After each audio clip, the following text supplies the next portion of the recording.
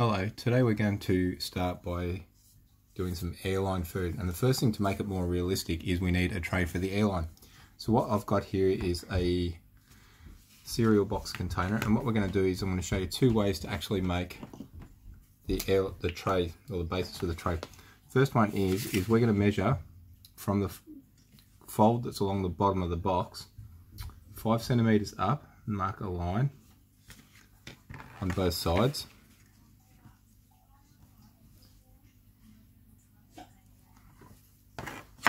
Then we're going to draw a line across, and we're going to cut along that line.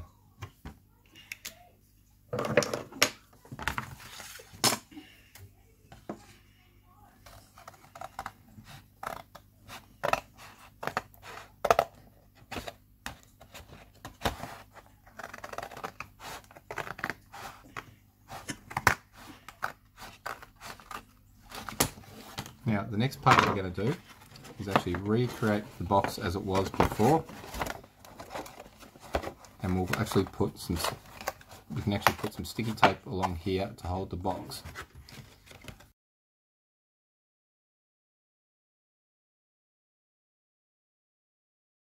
The other part we can actually do is we've got the writing on the outside, but if you haven't got a box that's quite the right shape, what we'll do, for instance, is cut this box open,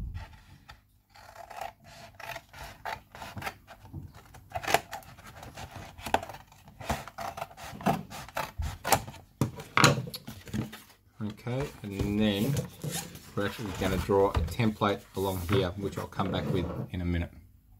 So now we're back at the cardboard again, and you can see here what I've done is I've measured out 5 centimeters from the bottom across the cardboard, drew a line across all the way. I've then put a marker in from 8 centimeters from the end, then 16 centimeters, then 8 centimeters, then 16 centimeters, and then 1.5. I then measured half of this distance, which would be 2.5 centimeters, and measured 3 centimeters, slightly larger, from this line out, and again in a couple of spots, and drew a line right across, so it's then parallel.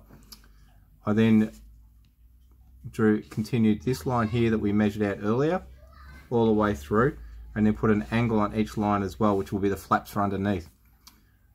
After we've done that, I'm then going to cut all this out, and this little piece down the end here is to complete the box as well, which hopefully you can see. Okay, you can see now that I've actually cut the strip out. Now I haven't actually cut out these shaded sections yet, because what I actually want to do is along these parts here, this long line here, and these smaller lines that are coming up here, we actually want to score the cardboard. So grab a ruler, put it along the line, using the back of the scissors, put some pressure on it and just run it along the cardboard. What this will actually do is allow you to easily fold it later on. Okay, so I'm just going to quickly do all these lines. Now that we've actually scored it, what I'm actually going to do is now cut out, very carefully, watching your fingers, the shaded areas that we did. Now make sure you don't cut too deep into the cardboard, and only cut your V sections out. Alright, now that we've actually scored and cut all of these out, it's just a matter of folding. Now you'll actually find this will actually fold really easily because of what we actually did with the score. See, look, straight away. Then we fold this way, we fold this way,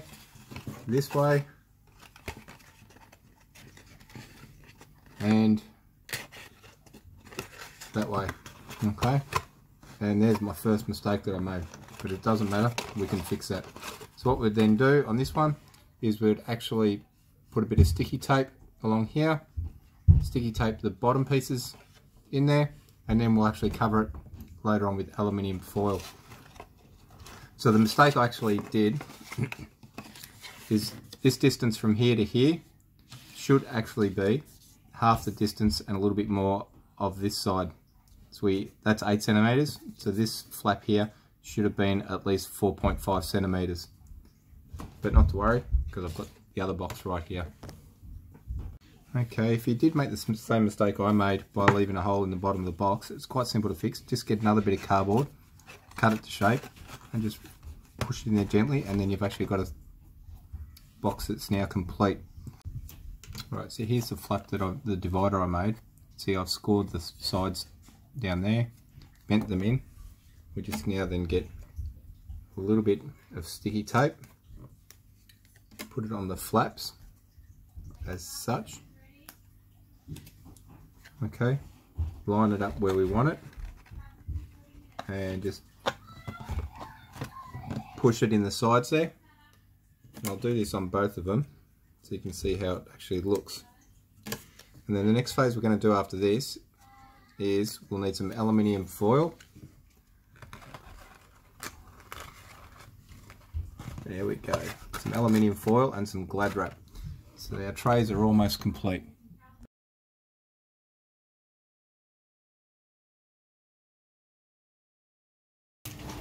Okay, now that we've finished that side, what we're going to do is put some Glad wrap in this side, because that's our side that's either going to hold our salad or biscuits or whatever you want to put in there. And just fold it round, turn it over, put some sticky tape in there to hold it in place. Oops.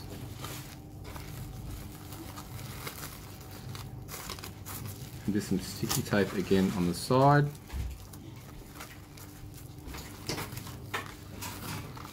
And some sticky tape down on this side, and then on the other side what we're going to do is grab some foil, move those shiny side up, and just try and work it carefully in this component.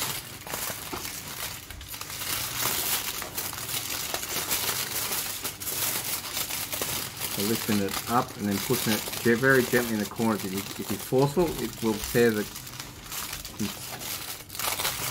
stuff, and then just push it over the sides. And there we have our Airline tray. Now if you want, you can actually turn it over there as well, and also apply some sticky tape down on the sides. Now I'm sure you guys can actually do a much better job that I've done. The next step is we're going to show you how to make the toasted sandwiches.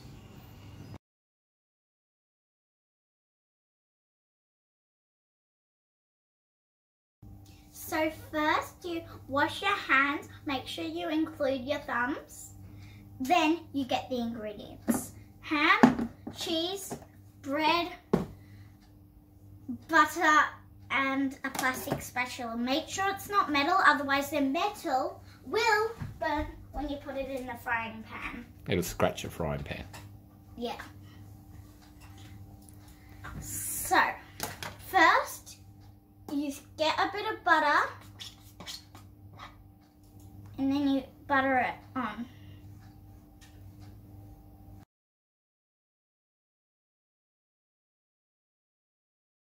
Next step is grab your ingredients, which mine is just going to be ham and cheese today. If you want, you can put it on once, or if you want, you can put it on twice. If you're doing the jam one, I reckon just do it really lightly on the bread because you don't want too much jam on when you're going to cook it. I'm going to put two more slices on my ham.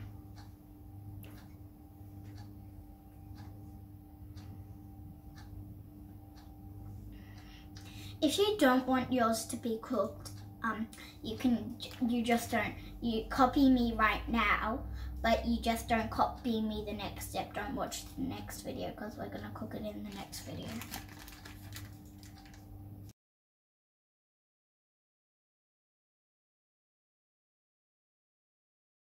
Put your sandwich together. Light your stove on a medium heat. Put your frying pan over the fire that you've lit. Then get a bit of butter on your knife and wipe it on the frying pan. On the edge. Then get your spatula and wipe it across the bottom of the frying pan. So the next step is get your sandwich and put it in the frying pan. Just be careful because it's going to be really hot. Put the edge on, don't touch your fingers, and then you can let go of it. Be careful, don't burn your hand. And then we wait. And then we wait.